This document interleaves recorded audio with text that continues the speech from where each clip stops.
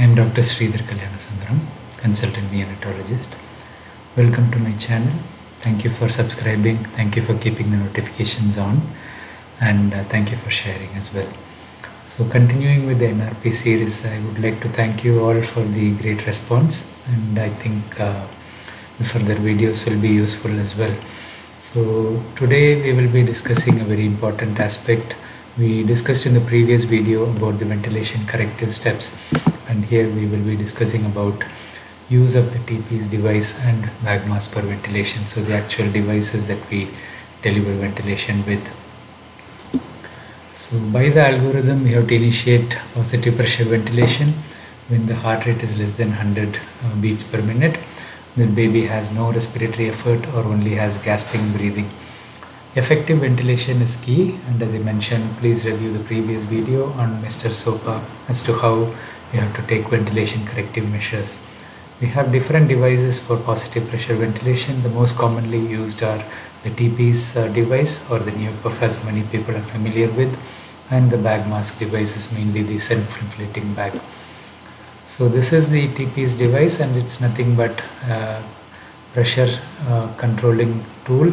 We have the PEEP valve at the tip, so you can either have the NeoPuff or an equivalent with the manometer and the PEEP valve at the end. And you need a mask of the appropriate size because the seal is very important. This is the equivalent of the pop-off valve in the self-inflating bag, where you set the upper limit of the pressure, and you have to set up the unit before use. You set it up at 8 to 10 liters of flow, as we will discuss next. The main reason that the TP's devices have become very popular is the main advantages. You have a good control over both the positive inspiratory pressure, the peak inspiratory pressure or PIP, and the positive end expiratory pressure or PEEP.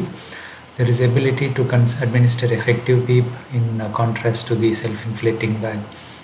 There is ability to deliver CPAP as well by the same mechanism. If you are not occluding the TP's but you are just holding a good seal of the mask over the face, the PEEP valve will deliver the CPAP to the baby.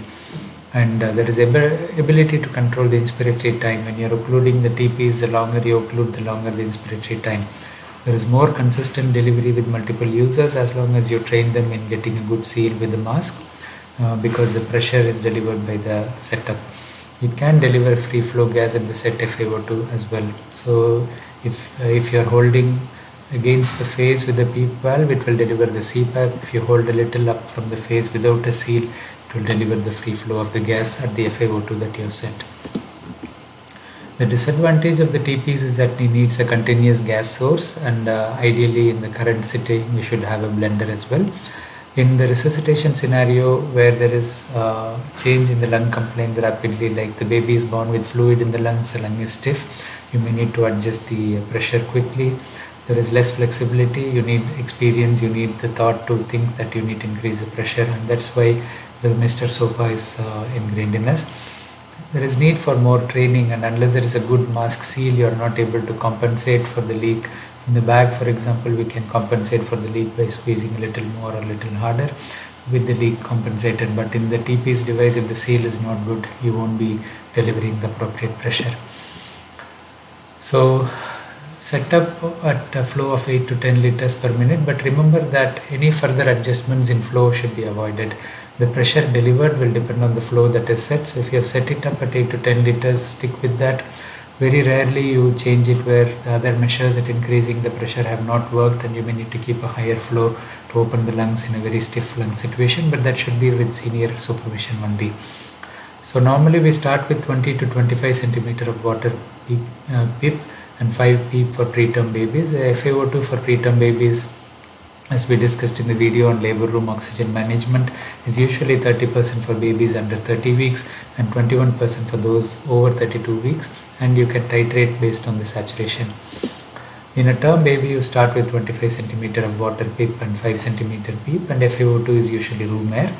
Of course, if you need chest compression, you will change to 100% for both term and preterm babies. If you need a pressure increase as part of your Mr. Sopa, you increase in steps of 5 centimeter water during resuscitation if needing the pressure increase.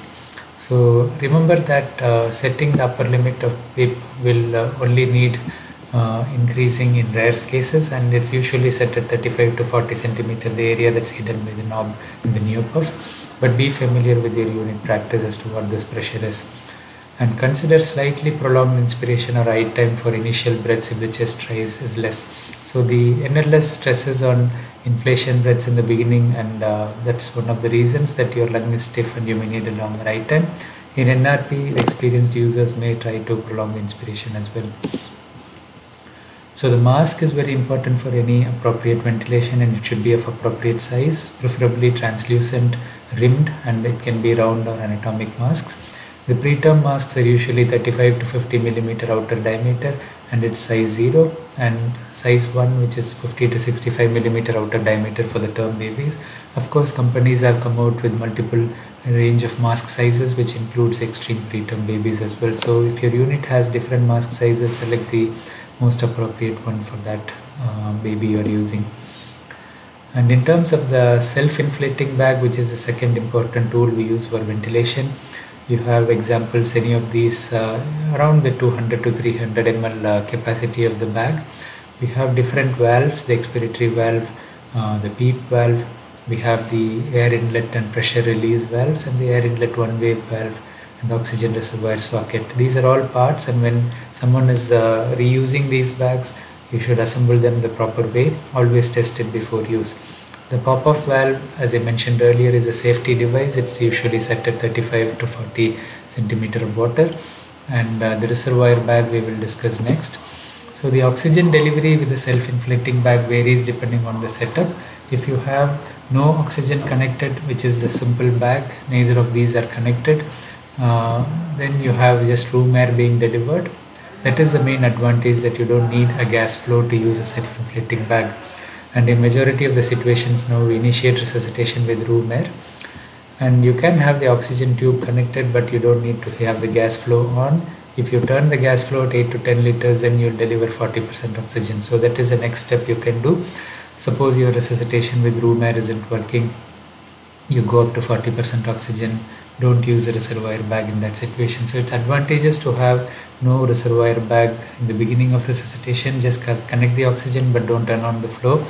And if your baby needs oxygen titrating, you turn on the flow. If the baby needs chest compression, you need to go for 100% oxygen. So in the case of self-inflating bag, you start the oxygen at 8 to 10 liters, have the reservoir bag attached, and you will be delivering around 90% oxygen.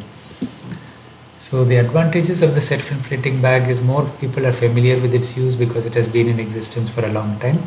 It's relatively simple to use. You can have the gas supply if you have, but if you don't have a gas supply, there is no need to panic.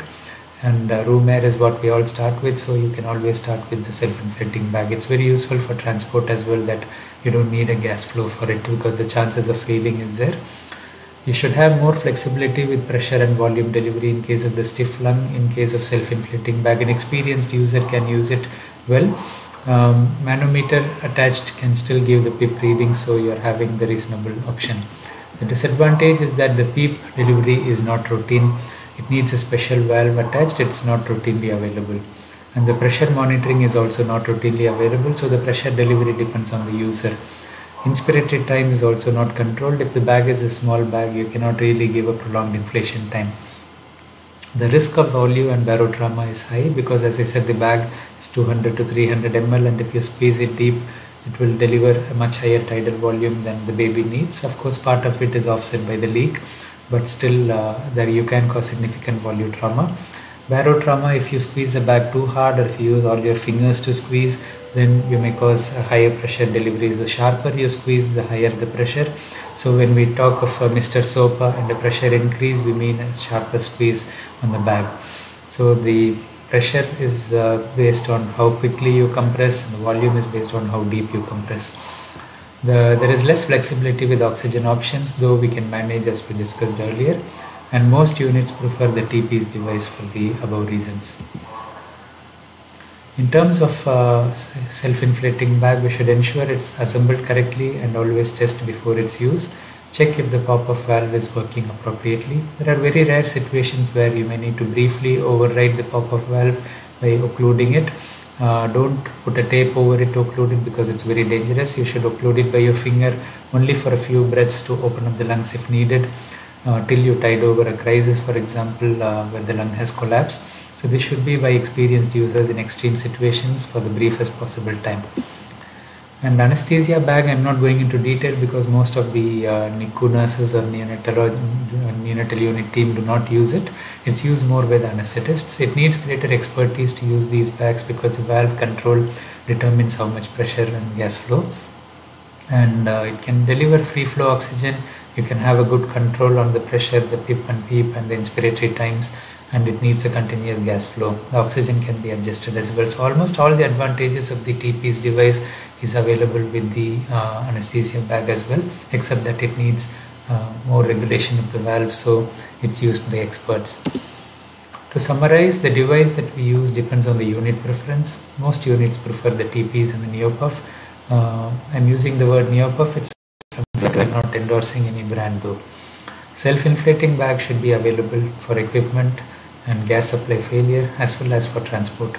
Remember not to overventilate, and you observe the chest rise and use just adequate pressure to ensure the adequate rise.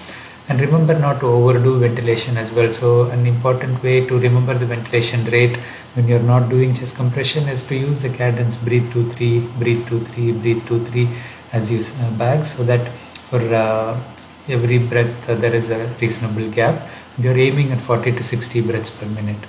So I hope it's useful. The series will continue. Do subscribe and turn on notifications, and do share with your colleagues. And thank you all for your kind support in sharing so far.